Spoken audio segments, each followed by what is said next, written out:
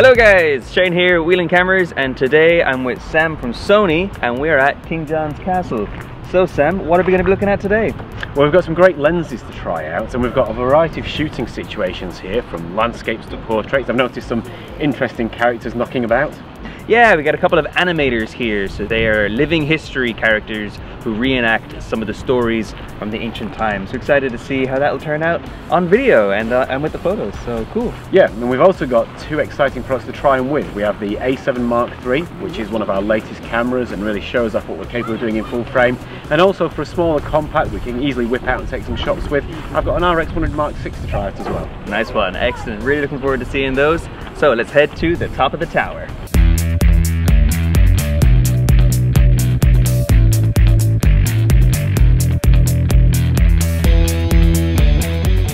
We've come up to one of the turrets on the towers, and it provides some incredible views of the surrounding areas. I'm going to be shooting with an a7M3, which was our full frame cameras, and I've attached to the front of it a 28mm f2 lens. It's a really small compact lens, which means climbing up the stairs here is not that difficult with it, but it does mean I'll be able to shoot nice wide angle shots even in low light, although as you can see today the weather's great.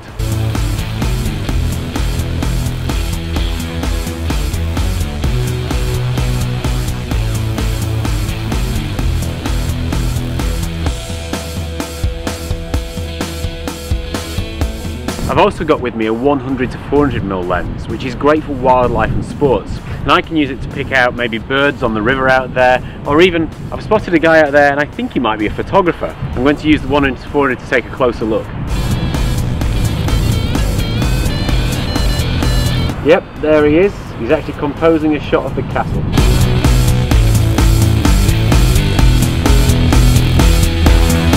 Alright, so I am working with this RX100MVI. It's the new one that's just come out, and first thing you notice is just how small it is, but it's also extremely light. The kind of camera that you can put in your back pocket and take with you on a day like today. So this camera is an 8.3 times optical zoom. I'm going to show you guys this here. So here's me at the very top of the tower, nice and wide, and I'm going to zoom all the way in. Perfect shot of the Clayton right there, absolutely stunning. Now the other thing this camera can do is frame rates of up to 1,000. Yes, 1,000. Now it isn't full HD at 1,000, it'll slowly go down, but for the average consumer, for the average person playing around with a little bit of video, that's more than enough.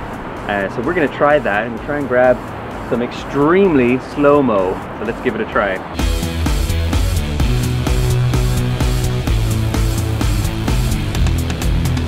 So what we're going to do now is we're going to take a shot with this camera on that slow-mo setting of this guy doing some archery. So you make sure to shoot the target and not me, okay? Okay, so yeah, okay, alright, let's go.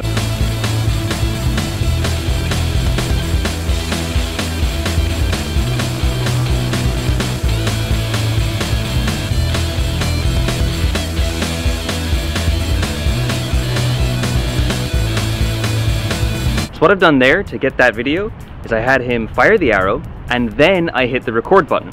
Now I was able to do that because of the stacked CMOS sensor, so it's constantly recording and buffering, and then when I hit record it takes that image and puts it together into a super slow-mo video. So a really handy trick if you're doing this kind of thing where you're really relying on that precise moment. So thanks very much, Mr. Archer Man. no problem. Pleasure working with you, and he didn't even get me in the eye.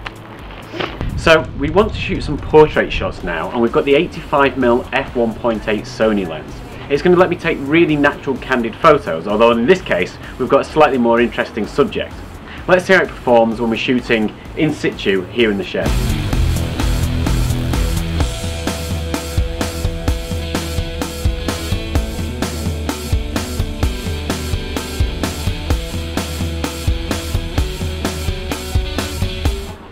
Despite the bright conditions, because we're using a full frame sensor, there's a huge amount of dynamic range from this camera. It means I don't lose the highlights in the background whilst retaining the detail in the foreground of the subject's face.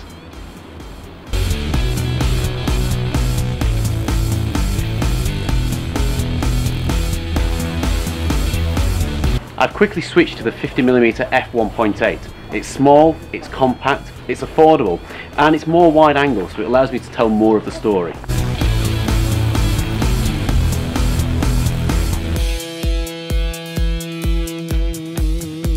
Alright, well that's us finished, done and dusted here in the castle. I had a great time. I'm really impressed by this little thing. How was it for you? Oh, I really enjoyed myself, and such a variety of things to see and do here. And the great thing about the Sony cameras is because they've got Wi-Fi and NFC built into them, I'm already transferring my pictures to my mobile phone to either do a quick edit or to share on social media. Really handy. Nice one, absolutely excellent. Gotta say, I am so impressed by what this thing can do. That slow-mo video is just totally different from what anything else I've seen in something this kind of a size, and the zoom, it got all the way out to that hotel right there in the distance. That's better than some of the lenses I have on my professional cameras, so I'm pretty impressed. Yeah, you do get a huge amount of very compact form, and it's the same with the A7. Despite the fact we've done a hell of a lot of stairs today going up and down the towers, at no point has this camera felt heavy or cumbersome. It's been really easy to cart the kid around and get hopefully some great shots. I think we definitely did. Thanks very much, Sam. Thanks for having me. Cheers.